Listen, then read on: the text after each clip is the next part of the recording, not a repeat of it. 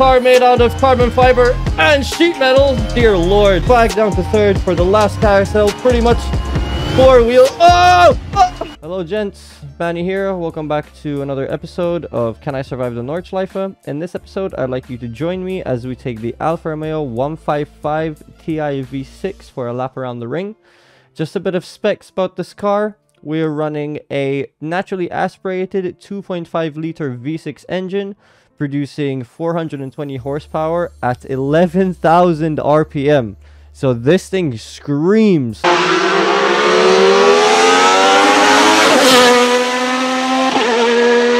I don't think I've actually driven a car on the series yet that revs out this much. We will be putting the engine limiter up so we can actually make use of the entire 11,000 RPM range that we have. Paired with that, we have a 6-speed manual transmission. Now, as far as I'm aware, I think the real-life car had a 6-speed sequential. However, in Assetto Corsa, and I think some specific years of the Alfa Romeo 155, they had a 6-speed manual transmission as well. Although, don't quote me on that. I'm not 100% sure. I couldn't find that much information about it. It is all-wheel drive, and if I am not mistaken, it's roughly like 33% front to 67% rear power distribution, so it's still very much rear biased in terms of power. However, you do feel the drive out of the corner from the front wheels, so that is very important to keep in mind. In terms of weight, we're looking at just over 1,000 kg. Now, this car is literally made out of sheet metal and carbon fiber with pretty much like a tubular space frame inside. So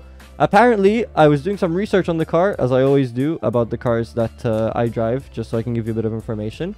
Apparently, the car was so flimsy in terms of like the body panels were so flimsy that the mechanics had to be careful not to lay on the roof, or not to lean up against the roof, because they would dent it. So these guys were basically running around on a glorified lunchbox. This is the only foreign production car that won the Deutsche Touristenwagen Meisterschaft series.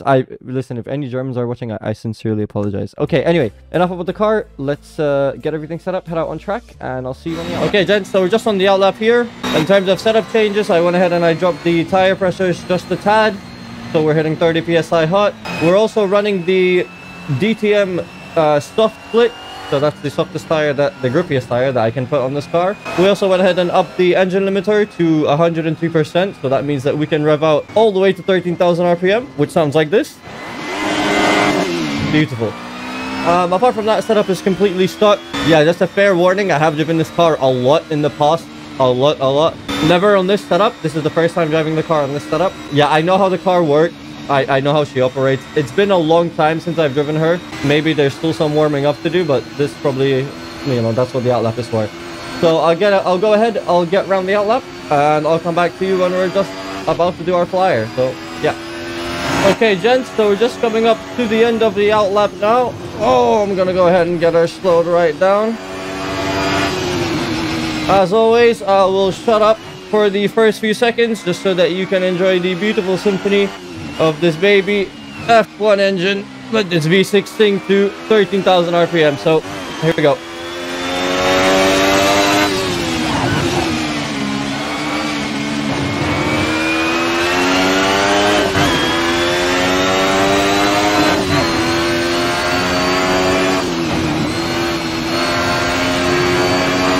And already, as you can see, this Alfa, being a touring car from the 90s, absolutely no slouch. As I said in the intro, probably, we are in pretty much a glorified lunchbox here. So, a car made out of carbon fiber and sheet metal. Dear Lord. It is absolutely no surprise how Alfa managed to dominate the DTM series with this car. A bit of fun facts about this car. The engine that we're running did actually produce 12,500 RPM. I don't know what I'm doing with the gears here. We can go 5th gear over. Fluke flats. Oh, God. Go down to 4th.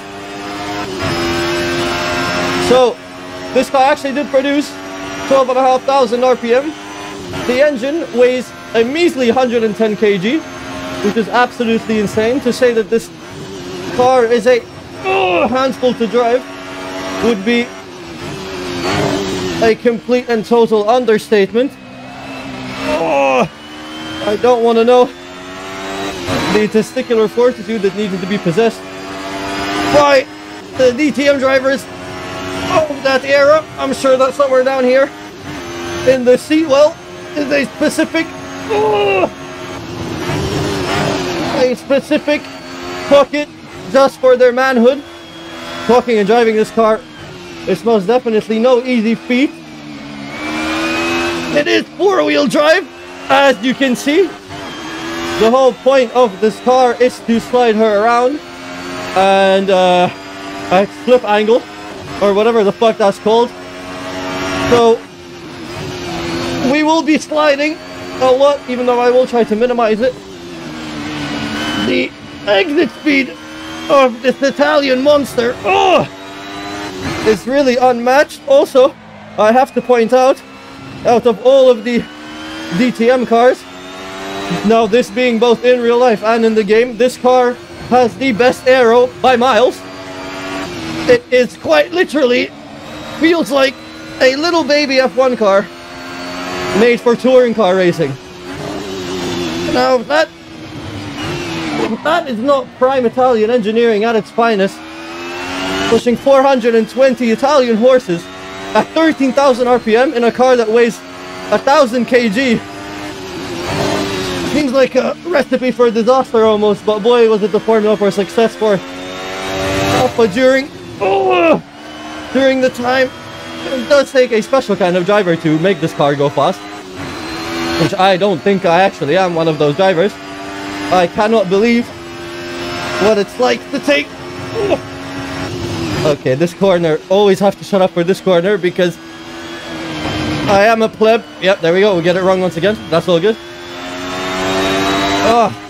I don't know what kind of testicular fortitude is needed to take an Italian beast like this around the ring and do it fast. Oh my god. It literally feels like we're in a glorified lunchbox. But boy, is it fun. Mud curva is definitely not flat now. Coming up here, we would need to drop down to fourth gear even. Don't go wide. Okay. You see, the thing is, I don't even have the guts in the game that some of these drivers had in real life. We'll go down to third gear for this corner here. We could do it second, but that's okay. Should have definitely done it second there. That was painfully slow. Now the carousel. Let's try second gear. Hopefully she doesn't whip us around in second gear. She does like to do that.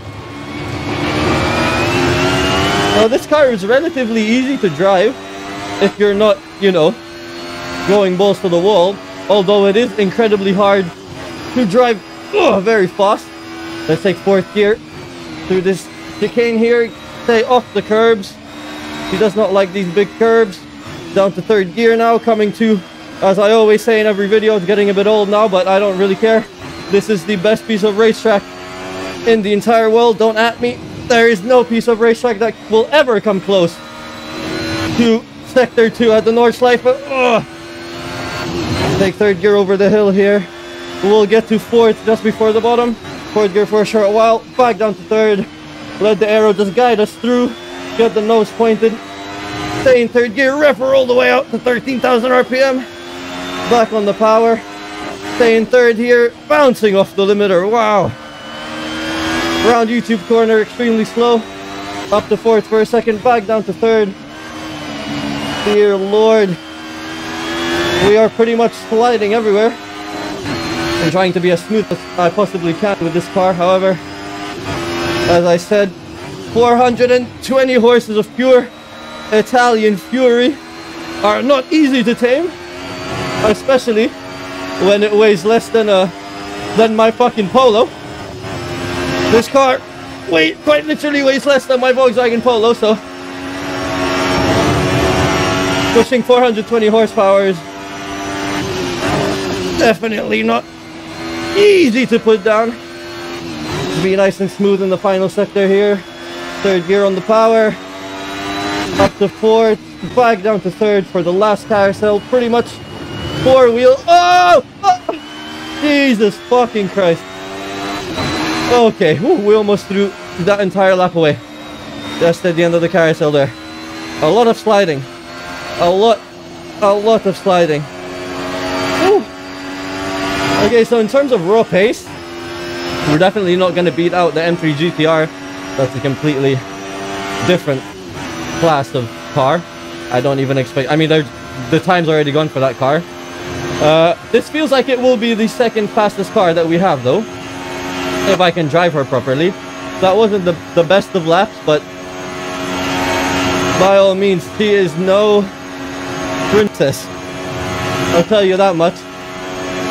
I'm fully out of breath driving this car already. We've had quite a few moments. Nothing to really write home about. I do think the Quattro is actually going to be a bit faster. Don't look up here. Okay, let's go.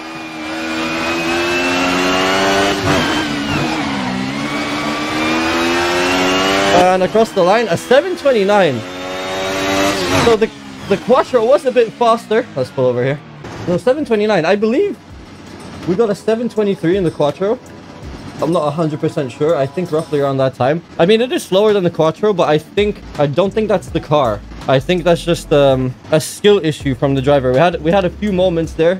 Yeah, wow. What an absolute Italian animal. This car is really something to behold, honestly. And just listen to this for a sec. It's a baby F1 car, man. These fucking Italians built a little miniature F1 car to race in DTM, and they beat everyone. So yeah, anyway, I think that's pretty much it. We'll leave it there. The lap was not the best, but I think you got a good idea for what a headache this car is to drive around here. So yeah, I hope you guys enjoyed the video, and I'll see you in episode 5.